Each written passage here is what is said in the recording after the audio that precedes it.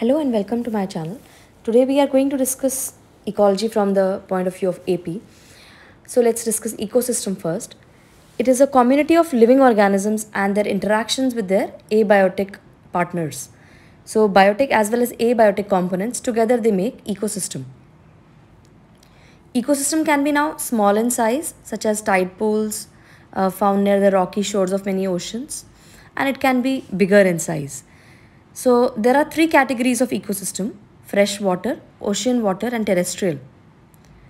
Ocean ecosystem has shallow ocean, it has deep ocean water and deep ocean surface. So the shallow ocean, it's extremely diverse and coral reefs are the example, and deep ocean water, large number of planktons and krills. Now, freshwater ecosystems are the rarest, account for only 1.8% of the Earth's surface. For example, lake, rivers, streams, springs, and they support a variety of fish, amphibians, reptiles, insects, phytoplanktons, fungi, and bacteria. Whereas terrestrial ecosystem, also known as for their diversity, they are grouped into large categories called biomes. For example, tropical rainforests, savannas, deserts, tundra, coniferous forest, and deciduous forest. Ecosystems are routinely expressed to various disturbance or changes in the environment that affect their compositions. Now, the abiotic factors of the ecosystem are environmental factors that are not living, for example, temperature, light, water, nutrients, soil, wind, and many more. And biotic factors are the living organisms like bacteria, protists, fungi, plants, animals, and the competition which they have, and along with the symbiosis. So, ecology can be studied at different levels. One is at the organism level. So here the ecologists study the adaptations that allow individual living things to live in specific environment. Second, we have population level. So study about the size, density, structure of the group of the same species that live in the same place at the same time. Third, we have community level, interactions between different populations that live in the same areas. Fourth, we have ecosystem level, that is study of the flow of energy and the recycling of nutrients in an area and how communities interact with the environment. Fifth, we have biosphere level at a bigger level, so interaction between ecosystems and how these interactions affect the entire earth. Now let's see the hierarchy starting from the large surface, biosphere, the part of the earth that contains all ecosystems. Then comes biomes, large region with same plant life and climate. Ecosystem, that is community and its non-living surroundings. Next we have community, that is populations that live together in a defined area. Followed by population, group of organisms of one type that live in the same area. And finally organism, individual living beings. So next we are going to start with population ecology. A population includes all of the organisms of the same species that live in the same area at the same time and show signs of reproduction with each other. Demography is the statistical study of population and how they change over time. Population size is represented by N, which is the number of individuals in a population. And population density is the number of individuals per unit of area or volume. It helps in describing the status of a population and for making predictions about future changes that may occur.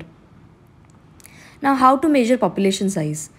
So we estimate the size of the population by taking samples from the population and using the samples to make inferences about the size of the actual population. There are two methods, quadrate method and mark recapture method. We'll start with the quadrate method. So this method is suitable for sampling plants, slow-moving animals and some aquatic organisms. Also to isolate a standard unit of area for study of the distribution of an item over a large area. And in this, random sampling happens without any bias. Whereas in the next method, that is mark recapture method, it is to estimate an animal population size where it is impractical to count every individual, and a portion of the population is captured, marked and released. Later another portion will be captured, marked and released within which the sample is counted. It has been used to estimate the population of all manner of animals from Insects to the largest mammals. The formula is total mark, that is m over population size n, is equal to number of recaptures over second sample size. And the formula is n, capital N is equal to capital M small n over small m. Now patterns of dispersion. So let's see the distribution patterns. Now how the individuals in a population are distributed in space at a given time. First way is clumped, aggregated and clustered. Usually plants, they distribute in this way. Uniform, equally spaced and similar patterns. Second, we have a random method. So plants with winds disperse like this, winds disperse seeds. So they are randomly placed anywhere. Next, we have uniform evenly, which is common in animals that defend their territories. They are uniformly distributed like this. Next, we have survivorship curves. A survivorship curve is a graph showing the number of proportion of individuals surviving to each age for a given species or group. Now, survivorship curves are constructed for a given cohort, that is a group of individuals of roughly the same age.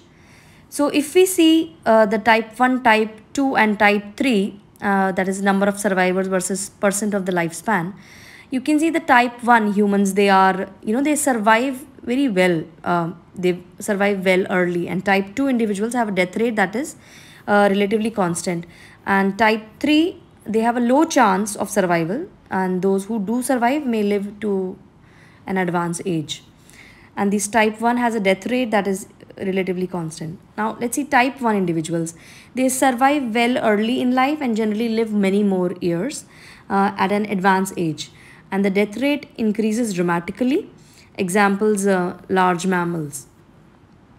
Type 2 individuals, they have a death rate that is relatively constant at any age. For example, lizards, hydra and small mammals. And type 3 individuals, initially they have a low chance of survival, and those who do survive, they may live to an advanced age. So this is a graph showing male versus female comparison of age.